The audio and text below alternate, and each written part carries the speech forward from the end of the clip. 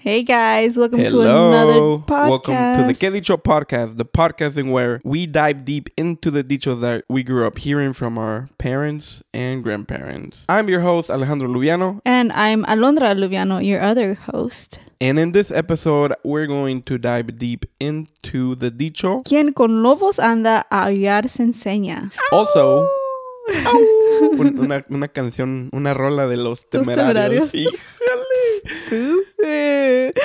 No te vayas. That's all I think about when I think of temerarios. If you know that reference, you guys, that's so funny. Yeah, you're an OG. In this episode, we're also going to be talking about our recent trip that we announced in our other episode, the VCon. And we're going to do a little summary of our experience going to VCon. It was amazing. It was awesome. And it was full of information. And we're just super stoked about it, you know. Also, in this episode, we're going to be sharing our life recently, little life update for you guys. But we can talk about that a little bit more later on. But first, let's get into the nitty gritty. Let's get to the nitty gritty. The nitty gritty. Let's get into it. Let's dive deep. All right, let me read it again in case you forgot. Go ahead and. So, Quien Con Lobos Anda, Aullar Se Enseña. Do you want to give that English translation for the people in the back who speak only English? Those who hang out with wolves learn to howl. To howl. There you go. Yeah. It's one of those words that's like it's in there, but it's like not identified. Yeah. Like I've known that it's howling. Mm-hmm. Aullar, in other words, in Spanish. But yeah, that's the English translation. Those who hang out with wolves will learn to howl. Ow! Oh yeah, that's what. Ow! That hurt my ears. All right, take a sip. All right. Let's go deep into this dicho. So that's your translation. I would agree that's how I would translate it the same way. Right, to our Chicanos that want a little bit more context, not just the Spanish version. Because again, let's remind our viewers, our Chicano friends, fellows who are watching this, we are trying to uncover the dichos that we grew up hearing, but not necessarily know what they mean. So if you're in that boat with us where we did not understand the dichos that were told to us because we're removed from that culture, this is the podcast where we dive deep into the dichos so we can get a little bit more context and the definition and the translation, so we can know whenever our family members tell us a dicho, we're like, hey, I know that dicho because I follow KEDICHO. That was a good ad. So this dicho, the meaning goes to the people you hang out with or your friends or the people you spend the most time with. What do you take from them and how that also influences you as a person? So it's a dicho that you would share or say to someone who you're trying to make them understand that those friends that you hang out with, you're going to end up doing what they do. That could go positive or negative. If that's a good bunch of people, then good things is what you're going to be learning. But if those are like some hoodlums or some people hoodlums, let's try not to be mean. Okay, I don't want to cut things out. Is that mean? Calling people hoodlums? Hood rats, how about that? That's even worse. No, hood rat shit? You didn't do hood rat shit as a teenager? I also think of main hoochies. What? You ever heard of the main hoochie? You're like my main hoochie. Like you got your hoochie mamas. What? And then you're the main hoochie. Okay, let's come back. What I'm trying to say is, like, if you hang out with people that are doing bad things, let's say they're rebelling, they're doing negative things in the world out there, and those are the bunch of people that you hang out with, well, some of those tendencies or some of those point of views, their mindset, their habits, exactly, their lifestyle, exactly, will have major influence in you, and you will be associated with that group as well. To come back to the dicho, you will learn their ways. So it's very important to keep an eye on who you hang out with. Yeah, choose your friends wisely, you guys. That's like the message of this dicho. Well, not overall, but like that's one way you can see this message as like choose your friends wisely. That advice can be tricky because when I was growing up, I remember not really choosing my friends. Exactly. They're just a bunch of people that were nearby my neighborhood. That's the thing about growing up, is that your friends are mostly the people who you spend the most time, like proximity wise, or because you spend some certain classes with them and you get to know them, that those are your friends. because, and like what they're like in your same school, blah, blah, blah. Like you don't really get to choose exactly who your friends are. You get a certain amount of options, digamos. You do choose. Well, that's the thing. You have to understand that you can choose. Some people think that just because those are the people, you do have your options, because I chose my friends. But continuing on with your experience, my perspective is like, it's when you're young and you're a teenager, you don't understand that you can choose the people you hang out with. But what I think happens is like, that's all you know. The people that were presented to you at a certain time and that you started hanging out with them were the first that you knew. And so you think that's the norm. And then you kind of get caught up in this little loop of like, okay, so this is all I know. So it's here. This is where I stay. But the advice or the thing to understand as well is that you can choose better ones if the bunch of people are bad, or if you happen to have a group of people and then only a group of them are good or have positive or invoke positivity in the group, you can choose to only hang out with them and then kind of like cut the other people off? Yeah, cut the other people off. Well, that's the thing about choosing your friends wisely. It's the wisest choice you can make for yourself is having people around you, surrounding you, who care for you, who care and respect you and are loyal to you as a friend. And that's the type of people you want as an adult. I guess that's what is so different when it comes to choosing your friendships as an adult or as like a more mature person. Because once you reach a certain maturity, you start to realize like, oh, this person isn't really my friend. Oh, this person's acting really weird. I don't want to hang out with this person anymore. Because like as a kid, you kind of feel the pressure to stay, to fit in, to stay in a friend group, to not be isolated, to have somebody to sit with at lunch, you know? Okay, yeah. But as an adult, like none of those things matter anymore. Right. Or shouldn't matter. As an adult, you say that it should not matter. Like losing a friend because of fear of being without them. Okay. Because so you're comfortable. I have to break it down. You're comfortable. I can't say it on one. You got comfort in that friendship. Yeah, I get you. Yeah, guys, it's a tricky situation when it comes to friends, and everybody will encounter different scenarios when it comes to friendships and creating friends. And as an adult, that's a whole nother game. That's when it gets really tricky or very complicated. I feel like adult friendships are so much more if you ever do make a friendship as an adult, and like they hit all the boxes. They value you, they have empathy for you, they care for you, they have your back, they trust you, they're honest with you. If they hit all of those boxes and you find an adult friendship like that, I feel like that's worth so much more than just like a childhood friend, or like, oh, we're friends from way back then. Okay. Because it's more mature. But I will say that from my perspective or my experience, I have really difficulty identifying those childhood friends, because as a Chicano or as a Mexican American, the fact that I was removed from several places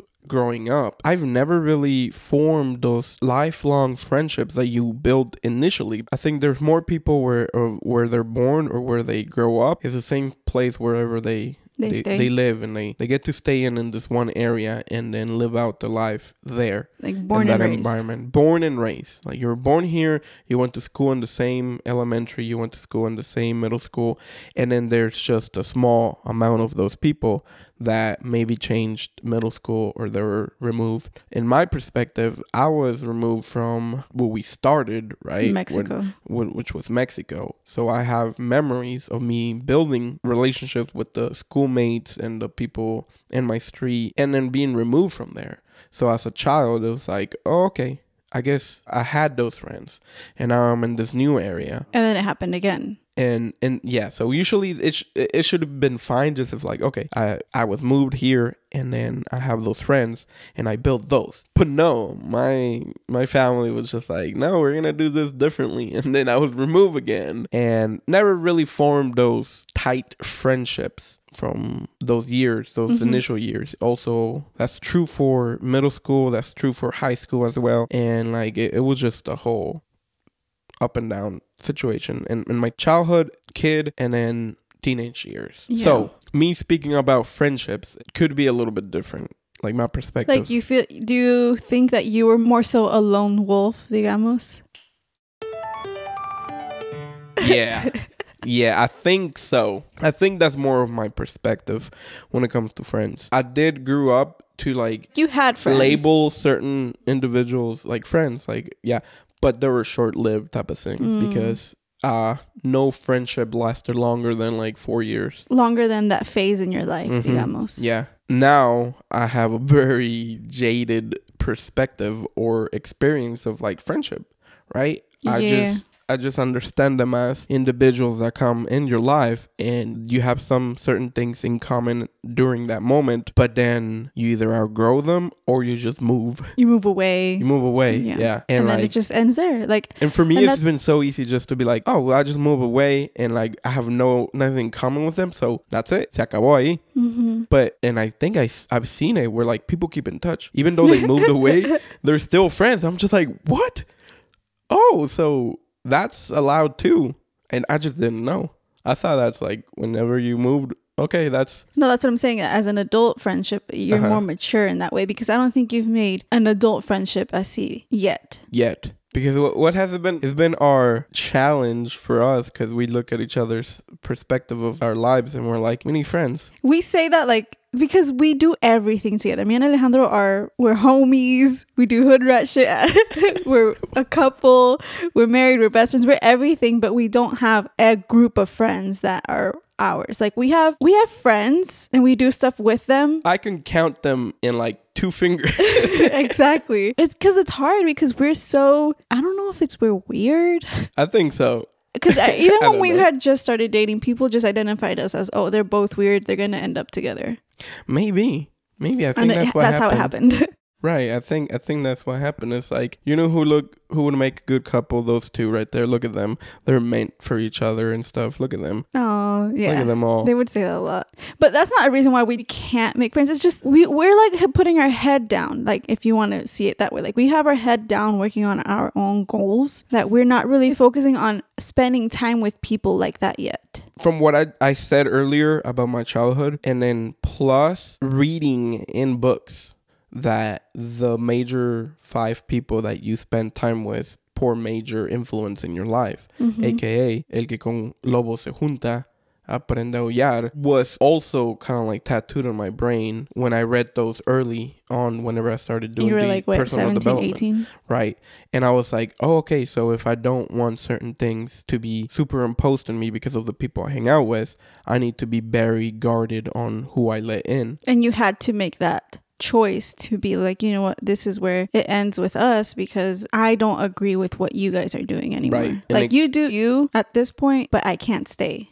Is that how you were? Yeah. It was very much like, I'm trying to do this stuff and I see that y'all already decided what y'all want to do and what y'all value in life, or at least in that stage. In that moment.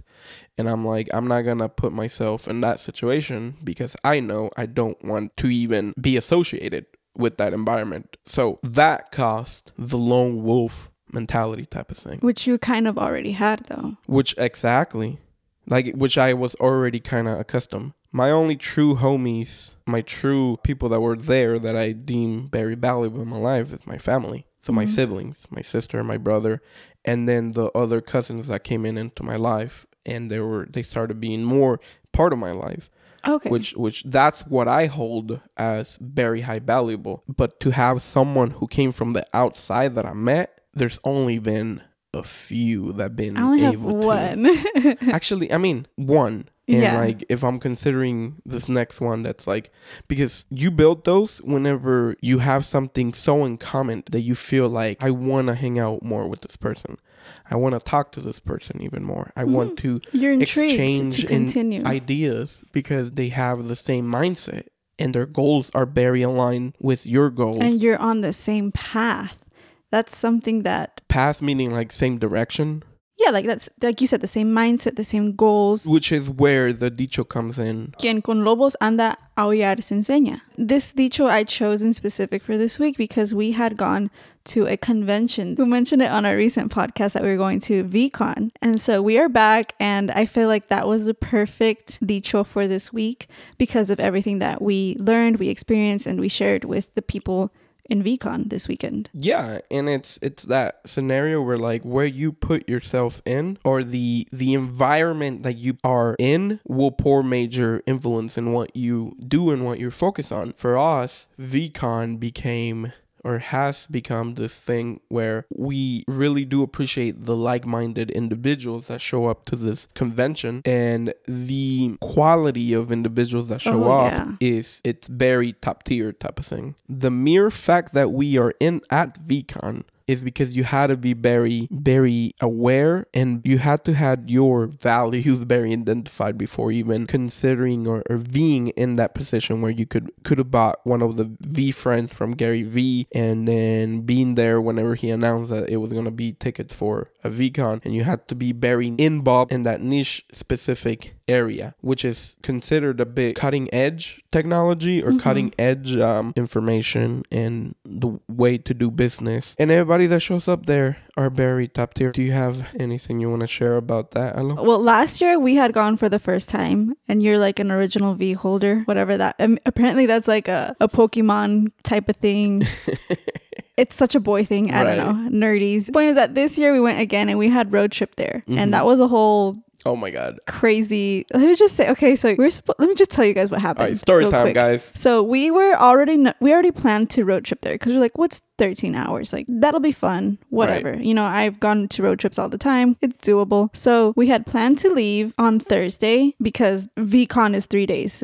Friday, Saturday, Sunday, whatever. But apparently the fuck not, because Wednesday morning we woke up. Alejandro woke up before me and he was just checking. He's like, he saw an announcement on the app, and it was saying, see you tomorrow. Right. Yeah. And then Alejandro's like, but we're leaving tomorrow. Yeah. How does that make sense? We had planned that we were going to leave on Thursday. Yeah. We had nothing ready. Only by luck, we went to buy some snacks the day before. And so we had to put two and two together and realize that they had moved, not that they had moved, but they had already planned VCon Thursday, Friday, Saturday. And it's been a known thing for the whole time. It's been there. It's been in front of our faces. Announcement after announcement, and he tried to blame me. I tried to blame him. What would you call that?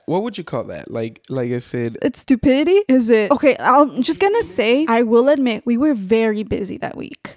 Last week we were very so distracted. Busy. Well, not distracted. We had a lot of work to do. We were editing videos. We were filming. In fact, we filmed the last video the night before, where we should have been asleep already because we were supposed to leave 5 a.m., which we didn't. So we left at 12 p.m. on a Wednesday, knowing it would take us 13 hours to get there. So we messed up big time. It was definitely dropping the ball, and like, because we had time to prepare, but just the important part was to get the date right. But okay, the only reason I wasn't so upset is because imagine had we left Thursday morning at 5 a.m. That would have been worse. I would have been crying. I'd been upset. Would have been upset because we would have missed half the day. We would have missed the events on Thursday. So good thing I caught it early, so that it was early enough so that like around 12 p.m. we were heading out. We were already heading over there. We have to drop everything we had planned for that day, and we just had to make our maletas, and we were like, well, this is our reality. We just have to face it. It did not feel right though, leaving everything half done, like the work. I cleaned the room so fast. I made sure everything was ready for the kiddies to be alone. We just said bye and we left. That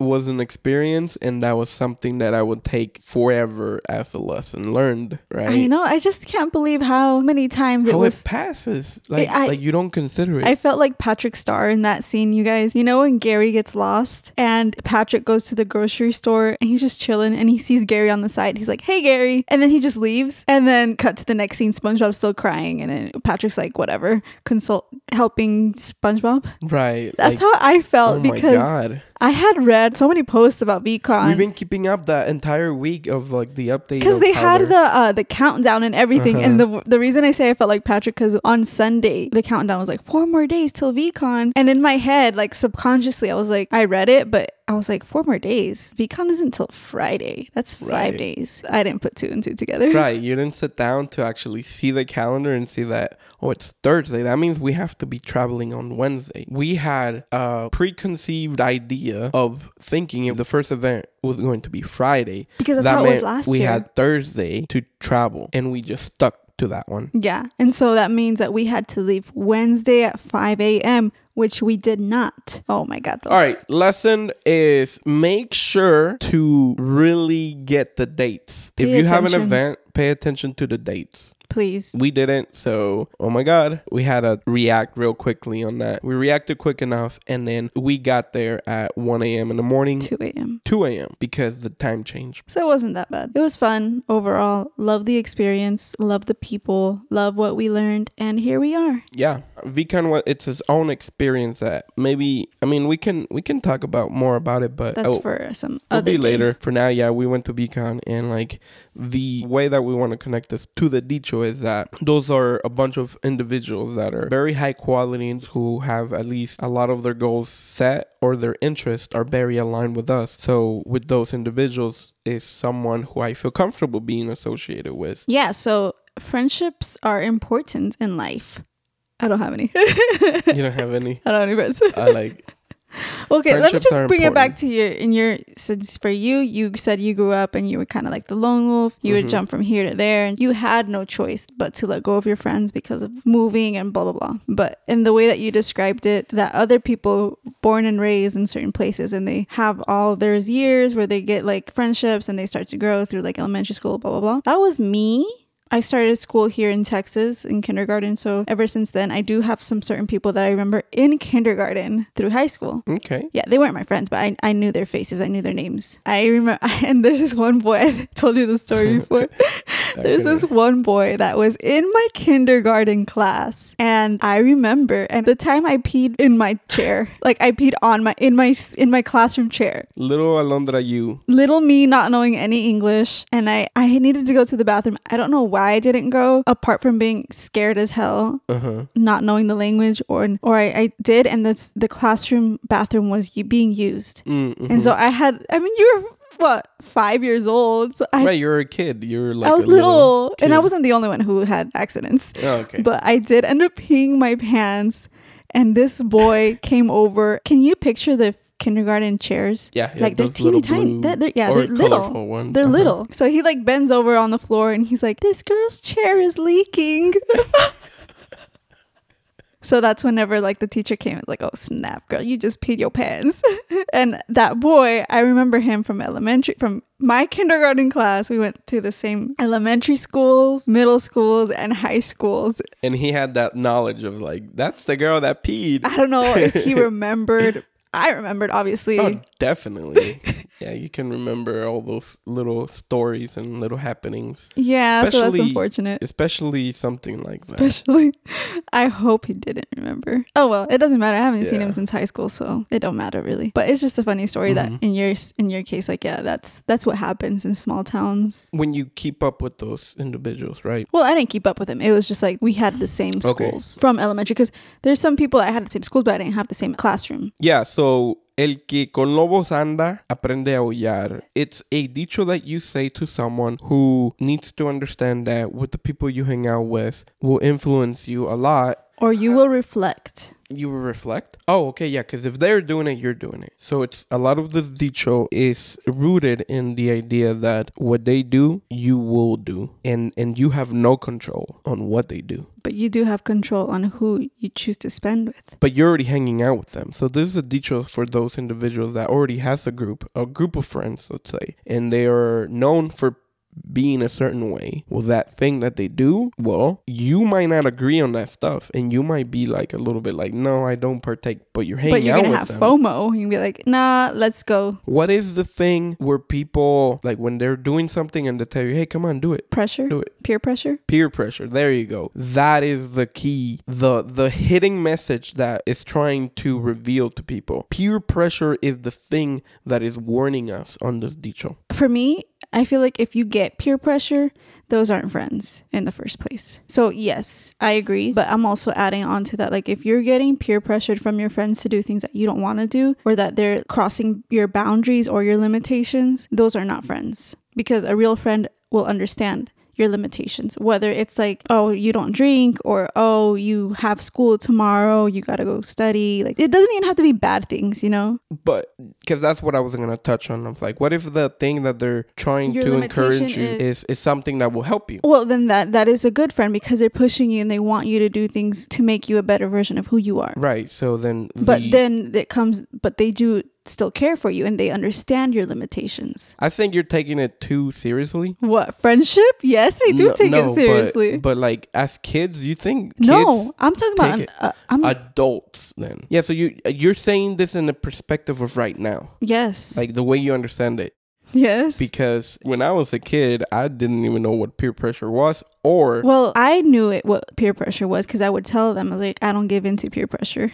Anytime they would say anything that I didn't want to do. But that was high school, right? That was already high school. Okay, yeah. Okay. No, I was pretty dumb in high school, so no, I was peer pressure to everything, I guess. But then again, that just goes to show what kind of friends you had, because my friends were similar to me in that sense that they weren't really doing anything to pressure you into fitting in with them. I feel like I had a really chill out, relaxed group. It's because peer pressure is either a very strong sword that is used or a very silent one, because peer pressure could just be the simple fact that they're doing it and you're kind of like unspokenly you're like, oh, okay, yeah, I'll do it. Or it could be that, like I said, that strong action is like, come on, dude, you don't want to do it? You don't want to be cool like ¿Quieres drogas? Es cocaína. Oh my God. Yeah. ¿Quieres cocaína? It could be to that extent. Right. Because that's peer pressure, but that's like... See, and those are not your friends, dude. Those are not friends. Those are people who would want you to be like them. I don't know, but for me, I've always felt so... Do you feel uncomfortable whenever there's peer pressure applied? Well, I haven't been peer pressured in a long time. Like I said, like whenever people did try to be like, hey, like I say we were at a house party. You're like, hey, take a shot with me. I'm like, no, I don't give in to peer pressure. Like if it doesn't come from my own thoughts and my own actions, I'm not gonna do it. And eventually they respected it. Your friends, your group of friends. Yeah, they were quick to, like, oh yeah, she doesn't drink. But I mean, eventually that mindset is what kind of made us go through our own paths. But you did do certain things that you, just because you hang out with them, you wouldn't normally do, but because in they're high doing school, I was interested, like, here's an example, a real life example. I was interested in cosmetology and like the idea of all that, like getting your license. In high school, that you had the opportunity to get your license in high school while taking the classes or whatever. But I didn't do it because I wanted to spend my art class with my friends, which I'm not friends with them anymore. So it's a type of influence that they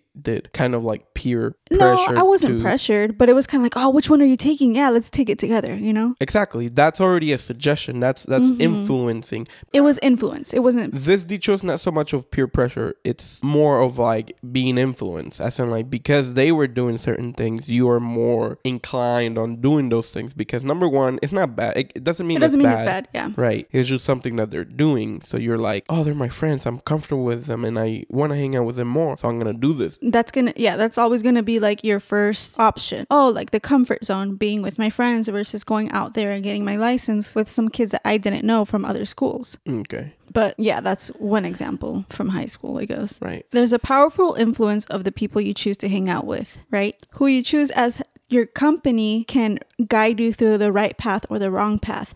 And for you, you've had that example where you had to choose the road less traveled, digamos, and just go on your own because you knew that maybe this friend group didn't have your best interest anymore. Yeah, it was someone like that. I feel like it was more, they had just no direction. There were certain behaviors that I saw that like if those continued, that's where most likely I'm gonna end up in a situation where like I don't want to. You never considered staying but just doing your own thing but still being their friends? Or did that cost you too much? It's because it was very 180 direction wise. Just the simple fact that I needed to focus my time on things that mattered education wise.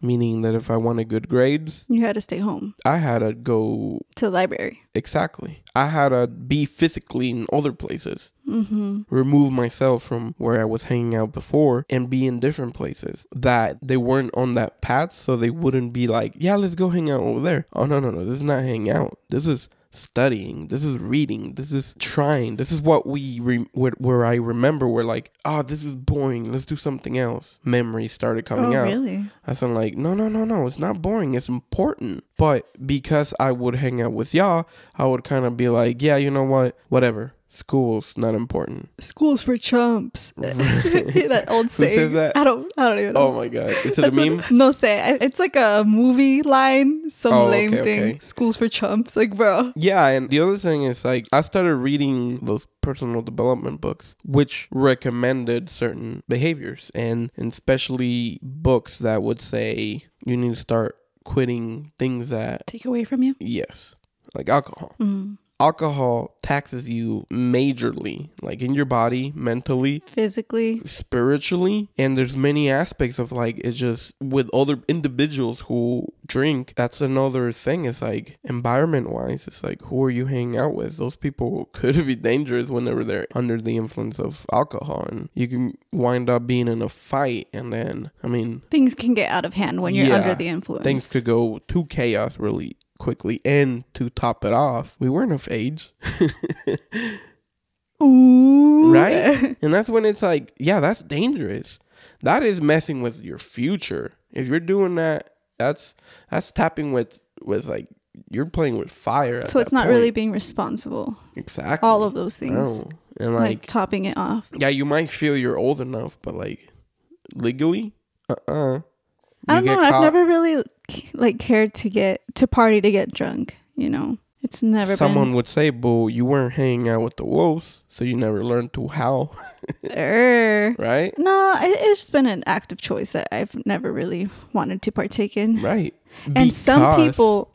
Because that mindset was because of the wolves you were hanging out with. Yeah. Which was your family. Yeah. Right. Exactly. Because it was a generational thing where luckily both my parents agreed not to continue that. They did cut it there. And so that influenced my sister and I to, you know. It was the norm for y'all. It was the norm for us. Like, and instead of putting those or showing those habits and that lifestyle to us growing up, they taught us about like the importance of going to school, of being responsible, mannered, you know. Mm-hmm. They were instilling different values into us, raising us, versus people who had just focused, versus parents who were just focusing on the weekend, drinking, going out, letting their kids do whatever they want, you know, because we had rules. My parents were strict for us growing up. Was it your mom or your dad? It was both of them. Both of them? Yeah. Okay. Good. Yeah. Because if one person overpowers the other, it has to be. It's a team. Exactly. You said it perfectly. Yes, it's a team. And so all of that had the way that my parents raised me influenced the friendships that I chose to have in middle school to high school. Because I did grow up and I did have my little friend group from middle school all the way to like early college. And like that was just mainly because of, I guess, proximity. Like, oh, these are the kids that I see every day. Mm-hmm. I'm going to be friends with them. And that's just how it happened. Right. Yeah. But obviously life happens and you have to choose for yourself eventually. And that's why I only have one friend. From that bunch, yeah. One friend who we just like chose to continue that friendship because it's not easy to hang out with this person all the time, but we put that importance into our friendship and we still feed it because we value it. Yeah, care for each other. Yeah. No, I'm not going to. It just hurts.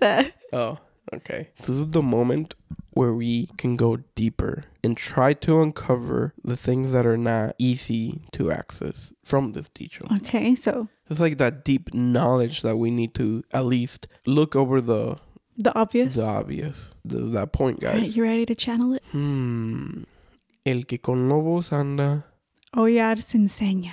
Ow! Oh! What does a howl mean for them? For lobos? It's a natural thing. Let me look it up. I'm not too sure. It's like part of their identity. It's what they do. It's their essence of wolves to howl at the moon. Okay, this is what Google says. Ready? Howling may be heard at night, but it is not a behavior directed to the moon. Instead, it is used as a social rally call, a hail to hunt, or as a territorial expression. Did you know that individuals have different howls that can be heard by other wolves 6 to 7 miles away? A howl can even help a lost wolf find its way home. So very interesting. Social rally call, a hail to hunt, or as a territorial expression. It's just their language, I guess. Can mean many things. Like monkeys climb, like cats meow. Oh, okay, like Alejandro sneezes a lot. Okay. So it's something what identifies natural, the group. Mm-hmm. Something identifies. It could be good or bad. Exactly. So it's their nature. And you want to be howling, go hang with the wolves. You want to be skipping class, go hang with the there's kids. a group that are identified by that. You want good grades. There's a group of individuals that value that. You want to learn about NFTs? Go to VCon. Right. Oh, last year. You want to learn about drawing and painting? Go to UNT for drawing and painting specifically. And major in it. Yeah. Right. So but identify it. Identify what you want. Identify what you want. And go after it. Or if not, identify what you don't want and avoid it. Wow. Say that again for the people in the back who didn't hear that. I forgot what I said. It's so the drugs. So what you said... Just kidding, I'm not on drugs. So what you said is it's in identifying what you want so that you can go hang out or be around the people who are into that thing that you've identified, or identifying what you don't want so that you can avoid those individuals. Beautiful. Write that down. Tattoo it. We just hit a break point in this dicho. I think we've gotten to a point where like it's there. It's valuable. Nice. We got into the nitty gritty. The nitty gritty has been revealed. We dived deep into the just dicho. Like split it apart. Right. Uncovered. No manches. Just kidding. Bye. Yes, guys. So this is what we've been able to uncover from this dicho. I really do hope that this is something that you value and that you find value in this podcast for the Quien Con Lobos Anda, Aullar Se Enseña. Yes. If you've reached this point, make sure to follow and like the video. Please share us as well. Also, comment down below if this dicho really does call out to you and it has made you reflect on identifying that thing that you want to pursue, which means when you identify that thing, you can seek those individuals who you want to be like, or avoid the individuals that you've identified the things that you don't want to do. Comment down below. We would love to read them in our next video. All right, VCon. You want to get a little bit, what was your experience in VCon?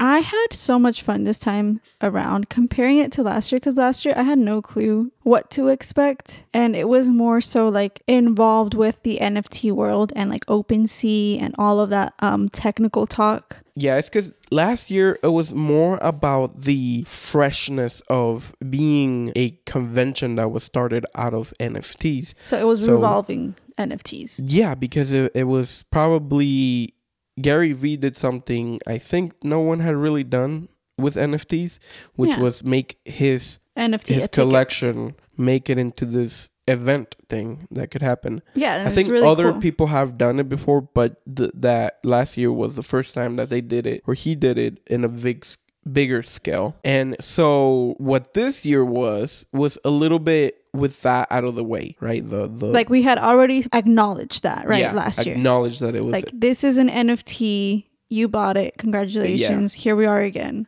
So now this year, how do we grow from this point on? How do we, by knowing that from last year? Right. And so what I really loved about this year is that they had more like business stuff. In general, last year was more like an NFT conference. Mm-hmm. This year was more so like a business conference. But it was a modern and cool and fun and unique business conference. It was not your average like tuxedo and suitcase, men only business conference, you know? It was with the preconceived information or preconceived knowledge of that it was connected with NFTs.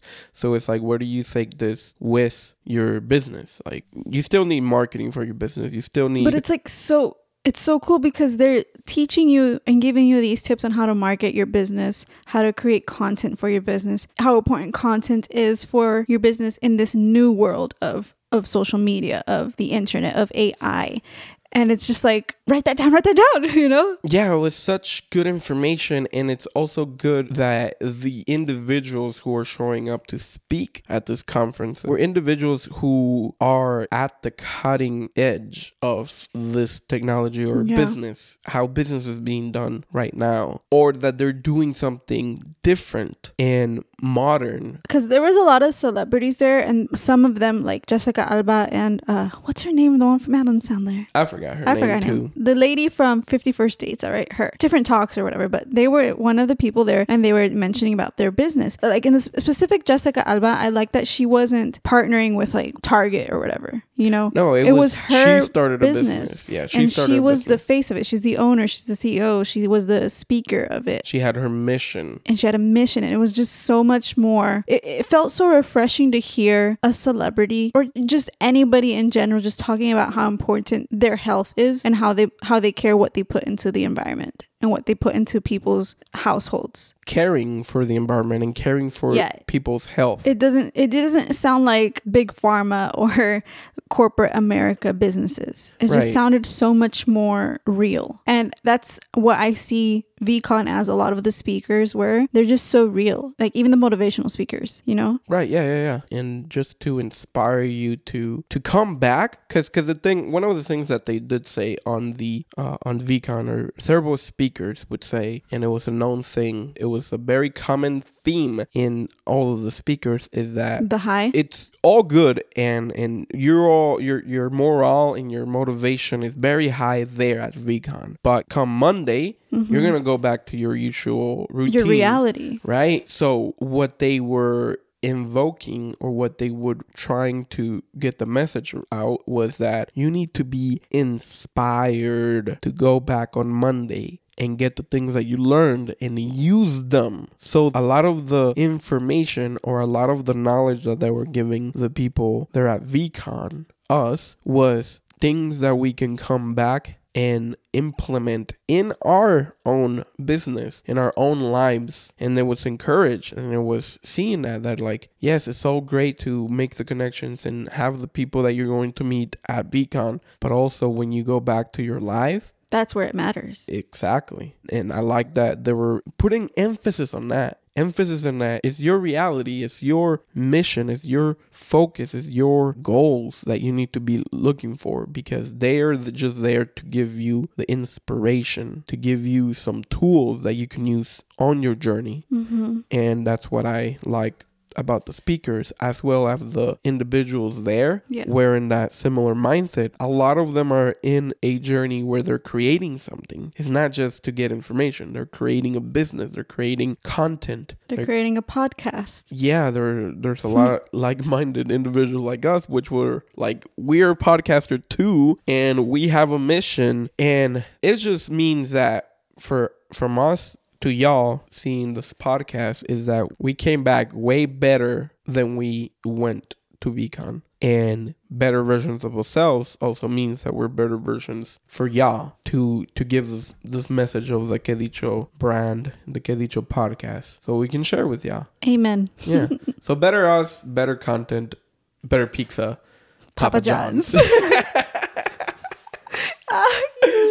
All right, and then after VCon, we road trip back. Oh my God, hold on! I wanna put this in here because I want to talk about it specifically of this. Okay, I was under the reality where I have never really been to a concert, and I've never experienced a performance of a like a artist. Live artist, like a live artist. I've seen glimpses of them, but when I tell you that we probably had one of the best performance artists ever, and that he was like literally like 2 feet away from us right there viewing. We're like the perfect view also in the we were front experience. And center. This performer's name is Busta Rhymes. Maybe you guys ever heard of him? Yeah, maybe. I don't know. You think so? I think so. I think you know who Busta Rhymes is. Hopefully.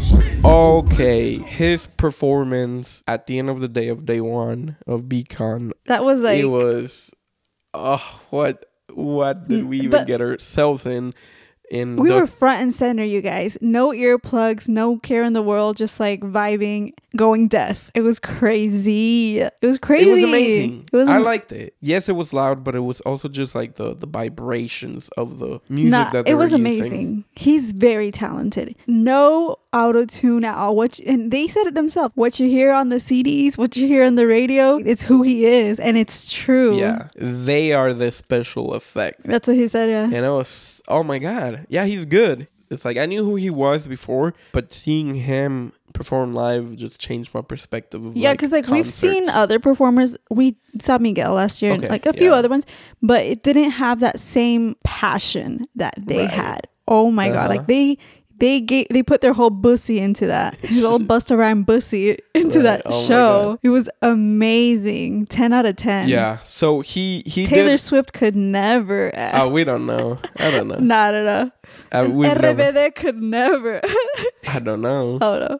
Like I said, we haven't been to other concerts. We're just biased, since those are all concerts. But the combination of Busta Rhymes, his partner, and then the DJ just working together, they did like a magic show. They had like champagne, just like pouring it out to people to drink, apart from just like spraying it on people. Yeah, I mean that wasn't the best part of it, but fun. It was just one of the things that's like, we weren't even ready for that. One of the things I noticed about the BCon this year was that a lot of the original holders didn't go. So what they ended up doing was that they sold their tickets. They sold not the NFT, but it's with the NFT you get the ticket to BCon, and you can sell it. They didn't end up going again because they had expected it to just be NFTs again, I guess. Yeah, I don't know. I would assume, yeah, or maybe I don't know. Maybe they were like, nah, we went 1 year and like I don't know.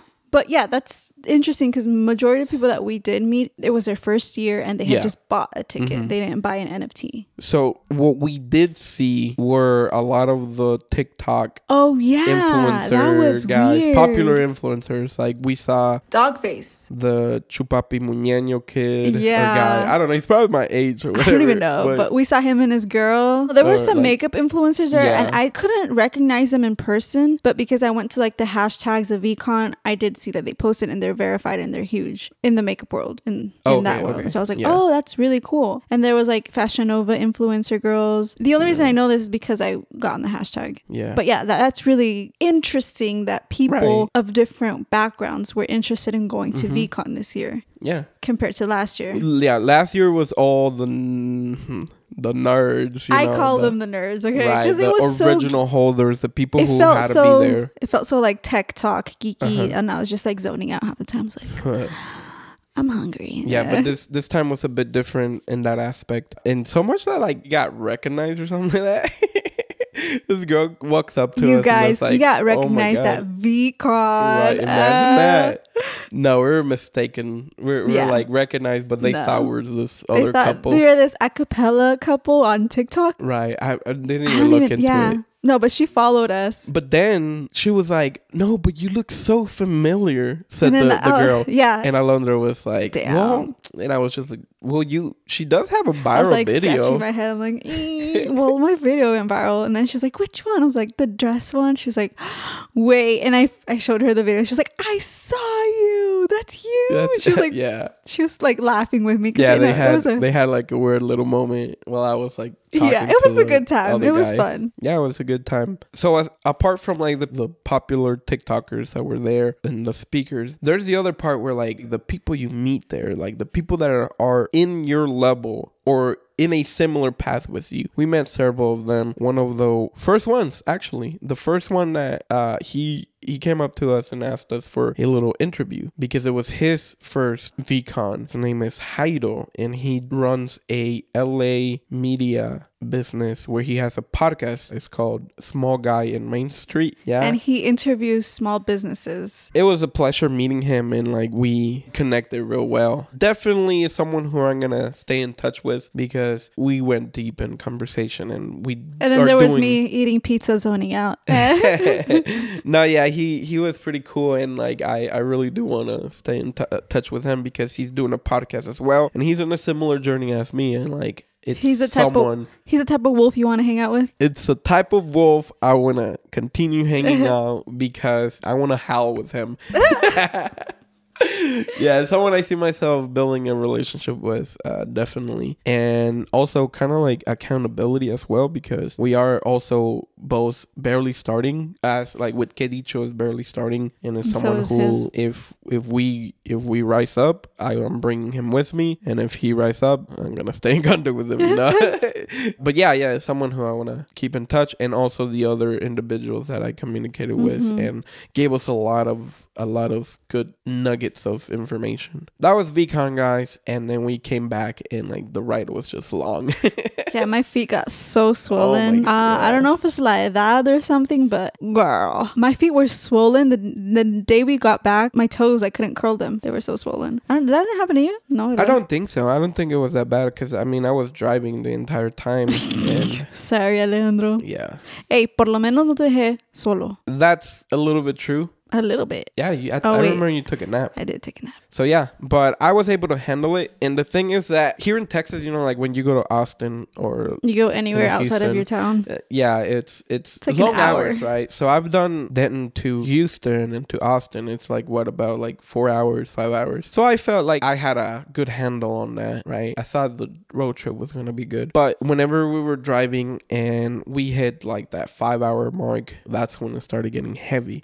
When your butt got numb? Whenever my bag was hurting. I didn't know the trick of like you need to put something behind your back, or like a cushion behind your back. That way, like it's like if you're standing straight while you're driving. Yeah, I didn't know that trick. So I was like really getting the form of the seat, and I was like curling like that. And like by hour 10, my shoulders were killing me, and I was just by like hour so 10, uncomfortable. you were the hunchback of Notre Dame. I wasn't prepared, but now I know. Now you know for next time. Yeah. For long trips. Now, the other thing we wanted to share with y'all, when we got back to business, right? But then Alo had this little thing that she had already scheduled in before we went had it scheduled for like a month, I think.